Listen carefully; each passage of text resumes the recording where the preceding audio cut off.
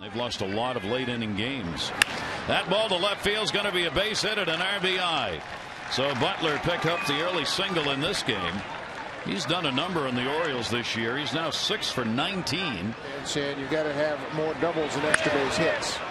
That one is a fair ball. Late start by Butler, who took a lot of time watching it, but he's going to get a double anyway. And Rich Hill not fooling these Kansas City hitters. Here's the 3-2 delivery on the way and a slow chopper. Melvin Mora was way back. Running throw, not going to get him. 26 innings late in ball games. That one to the gap. What a night for Butler. Marquez all the way to the well.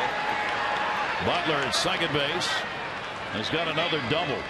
That is a 4-hit ball game, including 2 doubles. This one leading off the 7th inning.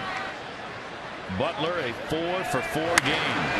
Gets a base hit into right field. A 5-hit ball game for Billy Butler and his 3rd RBI, as Bloomquist will score the unearned run, and it is a 5-3 Kansas City lead.